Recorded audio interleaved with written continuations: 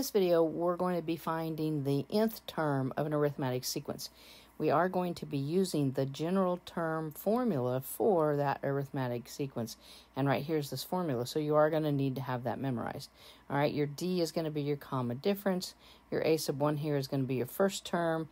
A sub n will be the term you're looking for, and n, again, will be, if you're looking for the 8th term, it will be 8.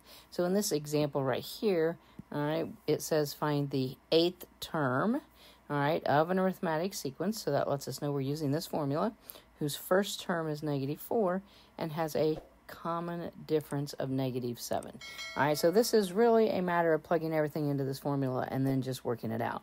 So I am trying to find the 8th term, so A sub 8 is equal to A sub 1, the first term is 4, all right, plus the quantity n is going to be my 8 for nth term, all right, minus 1, and then times that common difference of -7.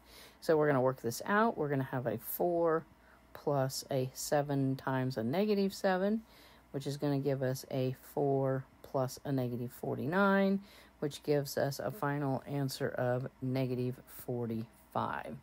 All right, so what this tells you is if you have a sequence, an arithmetic sequence that has a first term of 4, and the common difference is -7, when you get to that 8th term, it will be -45. So basically, this is just a straight formula. Plug into the formula and work it out. Thanks for watching. If the videos are helping, please share with your friends so they can benefit too, and don't forget to subscribe to the channel.